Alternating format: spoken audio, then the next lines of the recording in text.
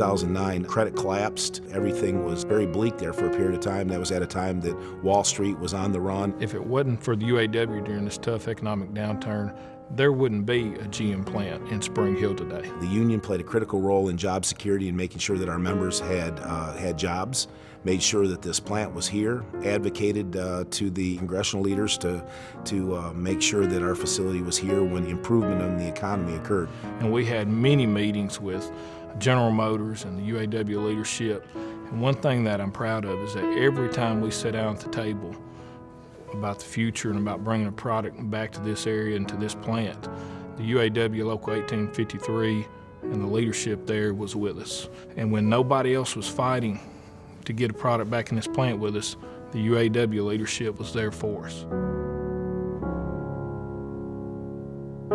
As I came to Saturn and I joined Local 1853, I got more involved in my union, which I've held a lot of positions in the union. The wages are great, the benefits are fantastic.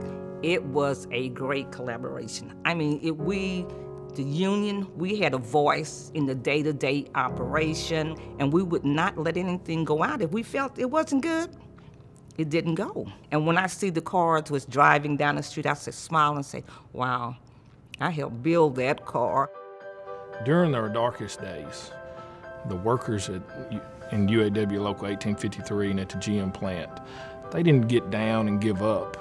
You know, they listened to the leadership at the UAW, and they went back to work trying to improve their skills by getting education, because they had confidence that the UAW and Local 1853 would get them back to work. And we had many meetings with General Motors and the UAW leadership. It's very apparent that we're all in this together, that when the union succeeds, the business succeeds, the workers are paid a fair day's wage, and they get decent benefits, and everybody wins in that process.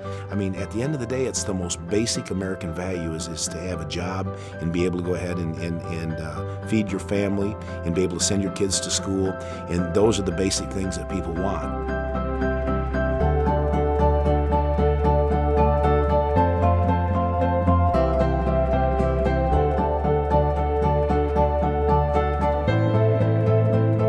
General Motors and the UAW put Spring Hill on the map in the auto industry. You have a group of people coming together to make your community stronger and a better place to live.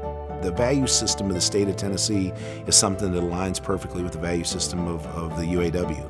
The UAW is about kids, it's about growth, it's about education, it's about people having a chance to do better in the economy. Once you commit yourself to the UAW, you'll find out how good the UAW is to you.